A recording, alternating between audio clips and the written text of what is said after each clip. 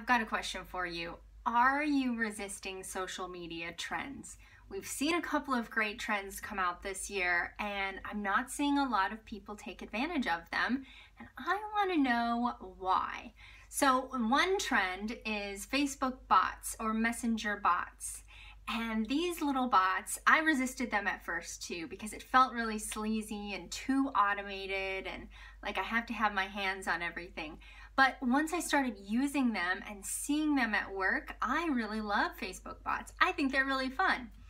If you use them the right way, if you use them in a really authentic way that helps make a connection to people and really serve your audience. So Facebook bots is one social media trend that you might be resisting.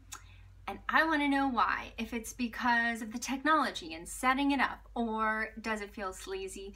And how can you reframe that and find some good examples of people who were using Facebook bots to serve their audience and to market their business in a way that feels good? Okay, so Facebook bots is one. The other social media trend that you might be resisting is Instagram stories or Facebook stories. And maybe even Snapchat. I definitely resist Snapchat. It just doesn't work for me, but I'm diving into Instagram stories and I'm finding them really fun. The purpose of Instagram stories is to give people a glimpse at the day in the life, what your normal day looks like.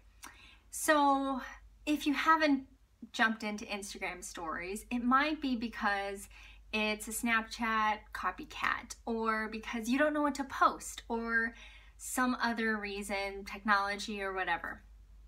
If you have this resistance, I actually have a free download for you that lays out several, more than 10 different ideas and prompts and things for you to post on Instagram stories to get the ideas flowing for you and help you come up with some things that you could share on your Instagram stories to really connect with your audience and give them a fun experience with you and a peek into your life. So download that checklist and check things off. Start sharing things on Instagram stories. Your followers are gonna love it, your reach is gonna grow, and you might even get some more clients from it. So download that checklist below and tell your friends so they can start sharing on Instagram stories as well. So I will see you over on Instagram, and you can also check out Facebook bots. I have set up a bot that's all about Facebook bots. So you can learn about Facebook bots through a bot. It's actually really fun.